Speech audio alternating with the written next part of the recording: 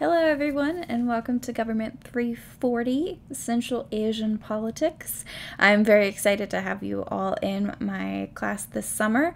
I know it's not exactly how we anticipated the summer session going, but we're going to try our best to make sure that this semester is a great one for everyone. Today is a shorter PowerPoint that focuses on providing an introduction to Central Asia. First and foremost, it is necessary for us to determine where exactly Central Asia is.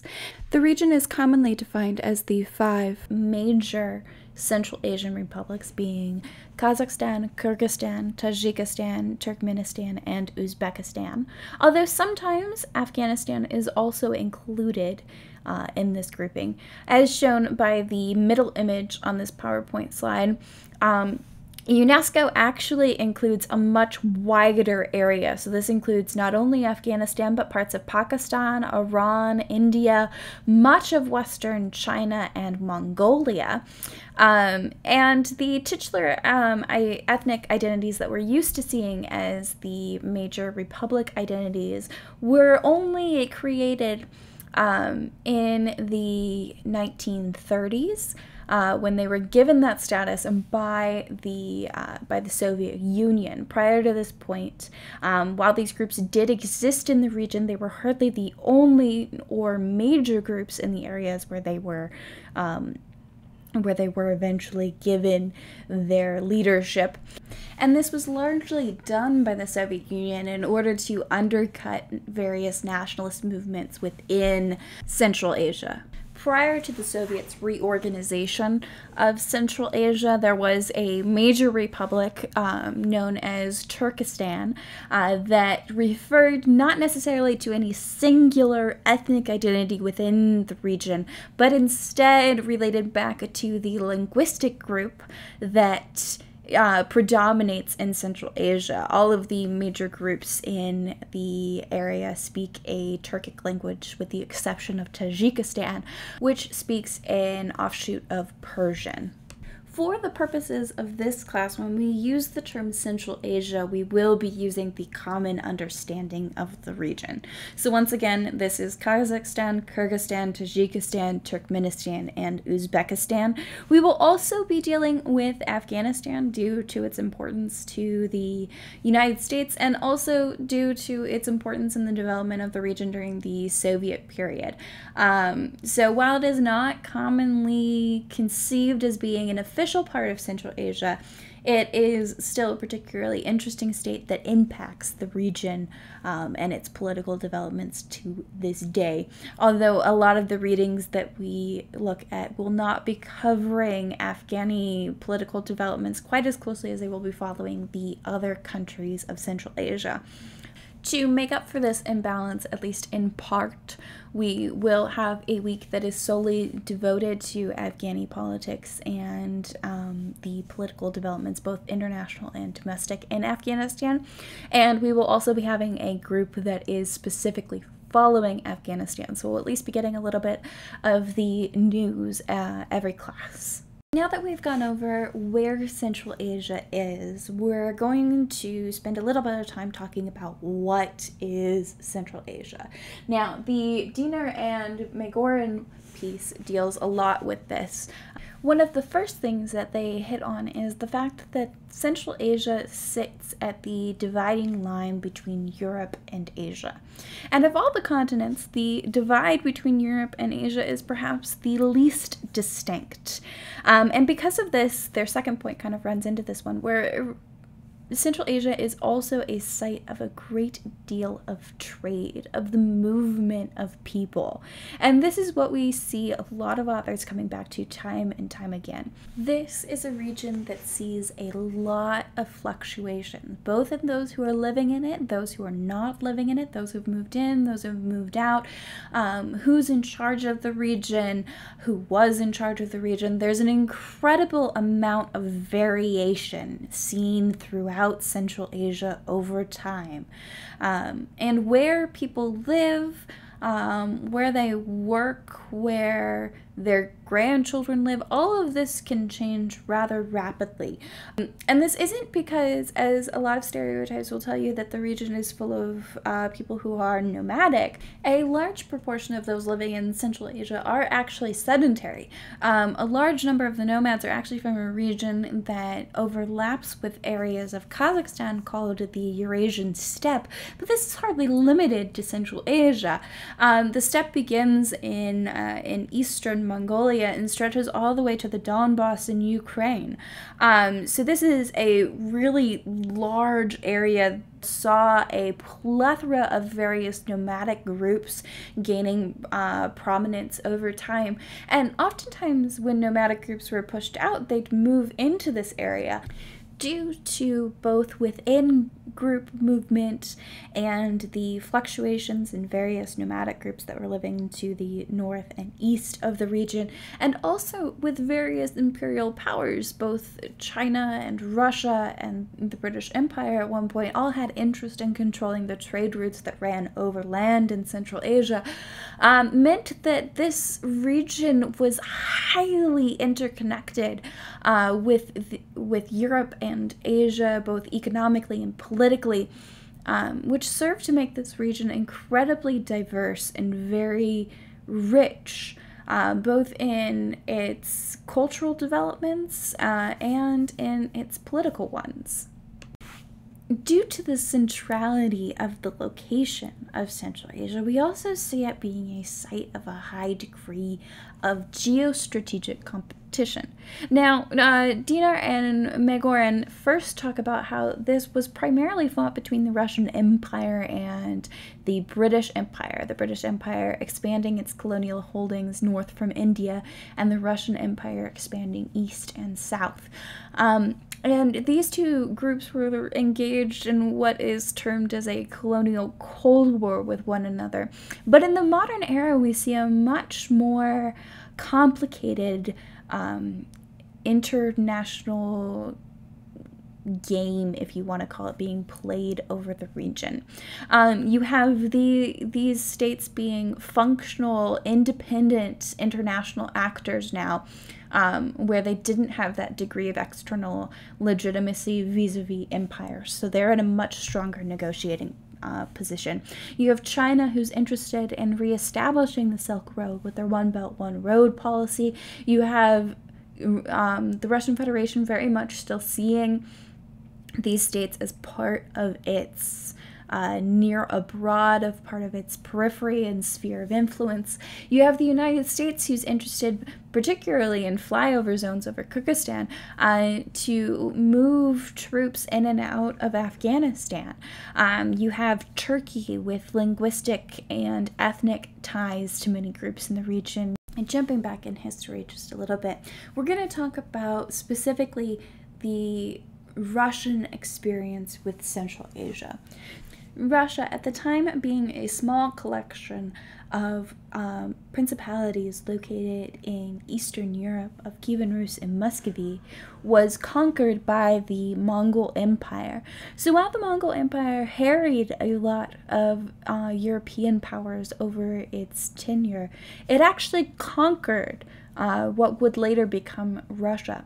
And this period, which the Russians dubbed the Mongol Yoke, has a great deal of cultural influence on Russia still to this day, where it is very much a time of remembered subjugation that influences how Russians at the time saw the world, and often how many Russian politicians choose to frame potential incursions onto Russian territories through this lens of "we were once subjugated and it cannot happen again."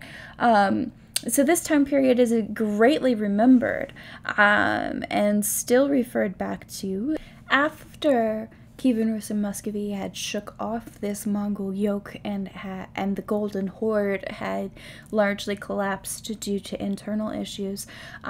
Various Russian czars moved on to conquer various khanates located around the Black Sea and in the North Caucasus, and later, centuries after Mongol rule ended, they turned their attention to Central Asia, moving in to very slowly conquer Central Asia. Their actual control over politics is highly suspect for a lot of this period, really only solidifying with the inclusion of railroads through the region. But nonetheless, they managed to make the region their own through various vassal leaderships, and they held on to this region up until the 1917 Russian Revolution, at which point you saw these regions break away as Russia's hold on them had been tenuous to begin with.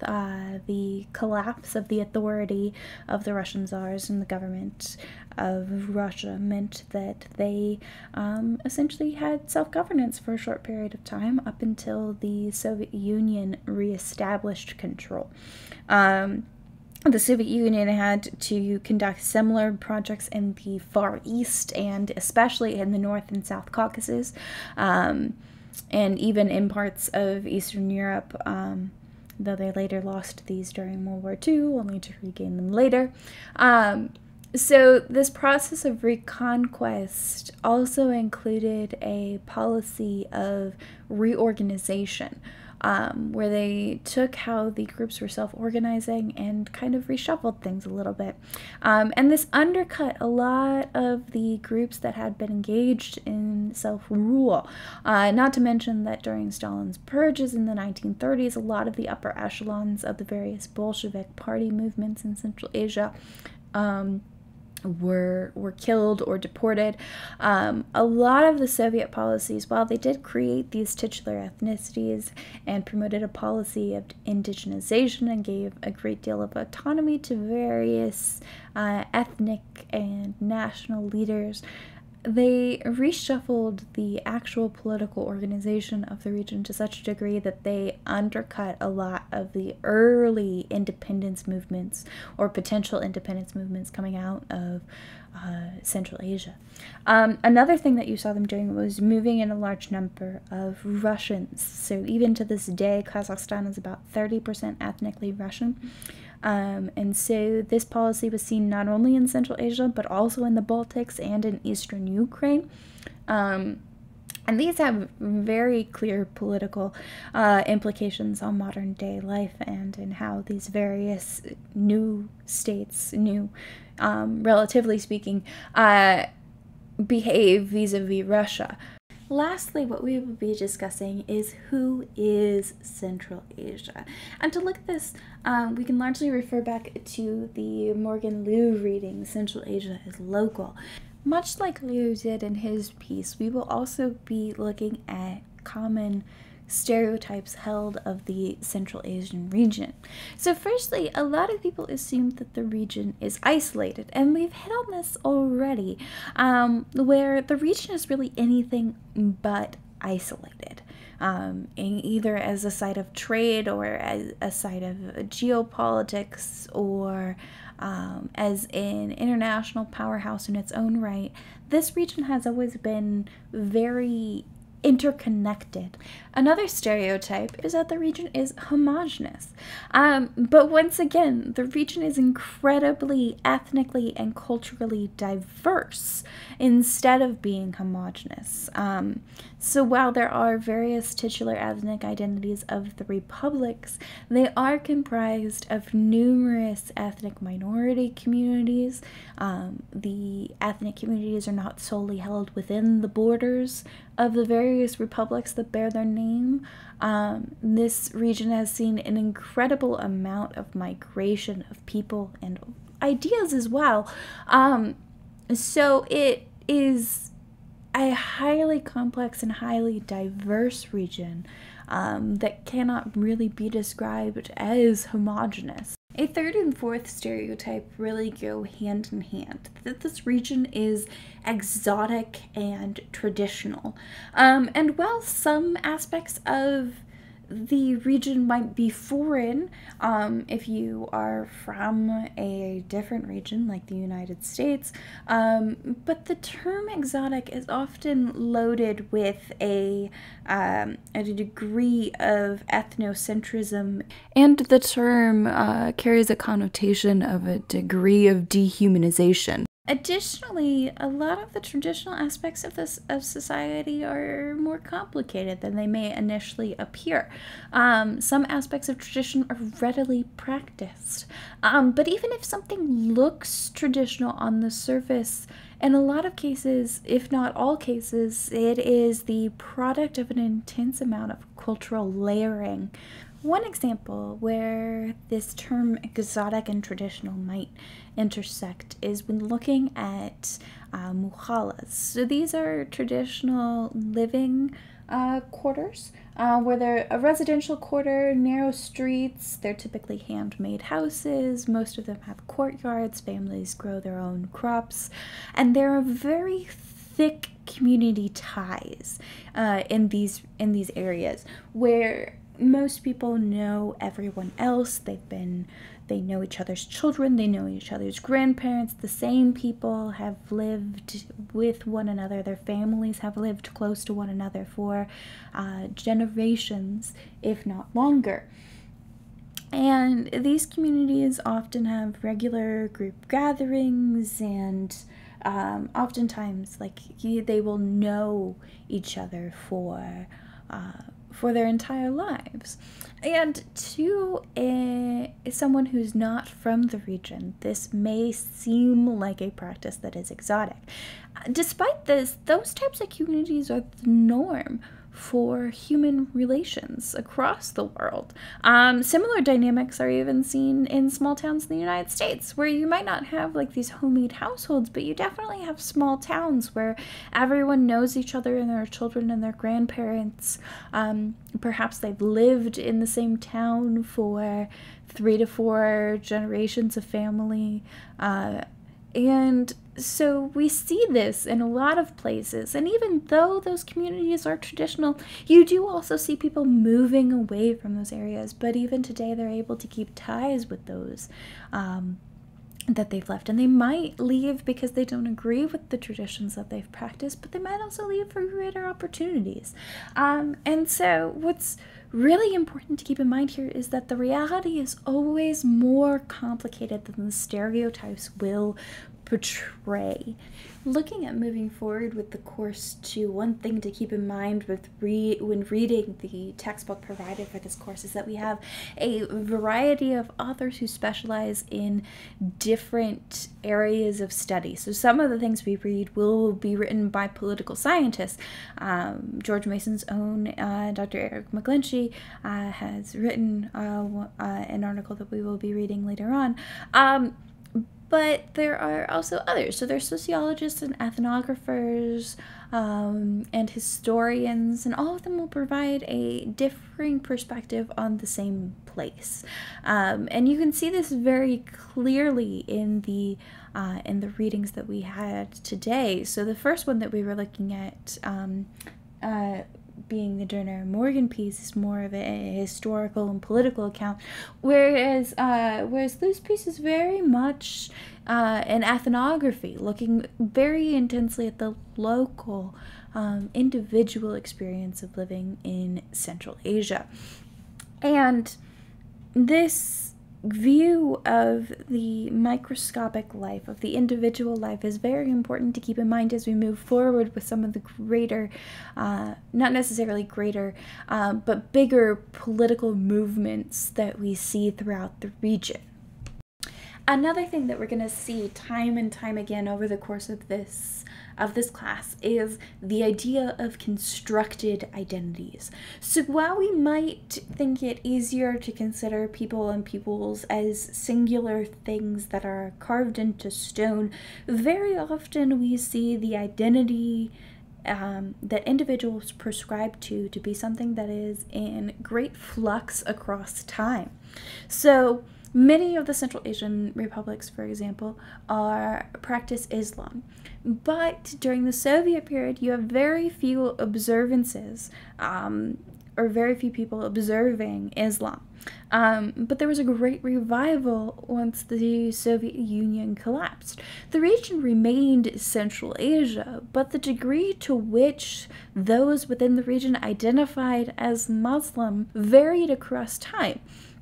And so very oftentimes when we're dealing with internal conflicts or intrastate wars or even interstate ones that happen between various republics, or even just ethnic identities writ large, people will and leaders will attempt to prescribe some sort of primordial identity. But it's important to keep in mind that who people are and who they identify as is something that changes across time and is very much dependent on the nature of state-society relations at a given time. Finally, keep in mind that while we may hold our own stereotypes and attempt through this class to very much dispel those stereotypes, that those within the region also hold stereotypes about one another. Looking at the nomadic sedentary divide within Central Asia, those who are nomadic are perceived one way, those who are sedentary are perceived another.